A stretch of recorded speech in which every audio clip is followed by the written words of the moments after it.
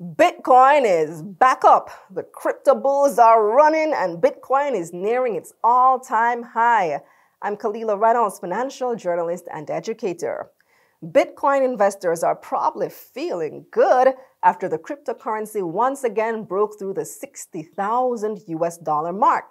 Bitcoin is up 47% since the start of the year, trading at just over $65,000 as I'm recording this on March 4. Yep, that means one Bitcoin costs over $65,000. That's crazy, especially when you consider that Bitcoin prices fell to around $16,000 during crypto winter just last year, after peaking at almost $68,000 in 2021. So what's causing this latest rally? Well, it's several things working together. For starters, the launch of Bitcoin ETFs made the cryptocurrency more accessible to investors. ETF is short for Exchange Traded Fund. Think of it as a basket. It has a bunch of different things in there. You have stocks, you have bonds, you have gold, Bitcoin, all in one. And it gives investors exposure to various securities without having to buy each individual thing. You just buy the whole basket and whatever is in it.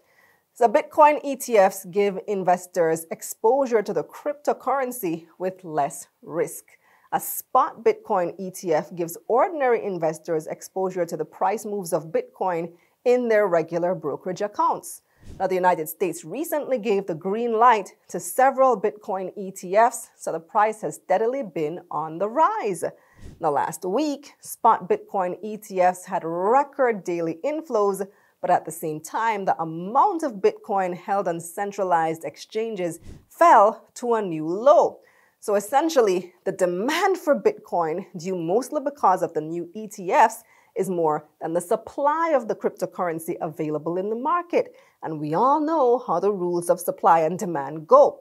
Greater demand with limited supply means higher prices. Cue Bitcoin's latest rally. And some analysts are expecting Bitcoin to set a new record this year because another halving event is coming up. What is halving? Bitcoin halving is an event that is written into the Bitcoin code. It cuts the amount of Bitcoin that can be mined in half. And I have a whole video dedicated to Bitcoin halving that you can check out. The next halving is expected to take place next month, April 2024.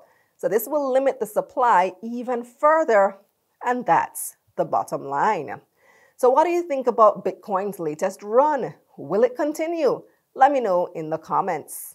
FYI, this information is for educational purposes only and is not to be considered investment advice. Please consult your licensed financial advisor before making any investment decisions. If you want to learn how to invest, click the link up here or in the description. Let's get this money. Let's get this money.